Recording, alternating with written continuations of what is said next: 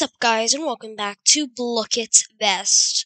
So today I'm going to be talking about two blooks that appeared in the shop a couple weeks ago: the Lovely Frog and the Lovely Planet. So these two appeared on Valentine's Day. So, as if you played Blooket last year, you would know that the Lovely Frog was the frog chroma for Valentine's Day last year, but this year is accompanied beside the Lovely Planet. So the big question is right now on Blooket, and because St. Patrick's Day is coming up, is the Lucky Frog coming back? And if it does, what will its chroma be?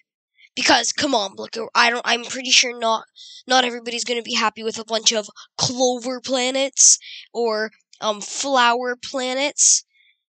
And the reason I said flowers because, when you get the spring frog, which is also probably coming back, why are you gonna have a flower planet? I don't really think it's a good idea.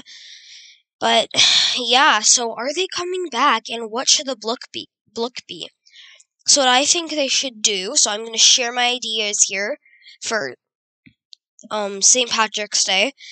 So aside the Lucky Frog, they should make a leprechaun chroma. Look how cool would that be?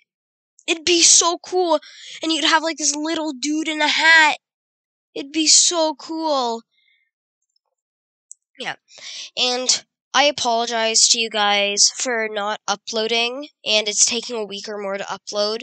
It's been getting really hard to continuously upload, so I hope you guys understand that.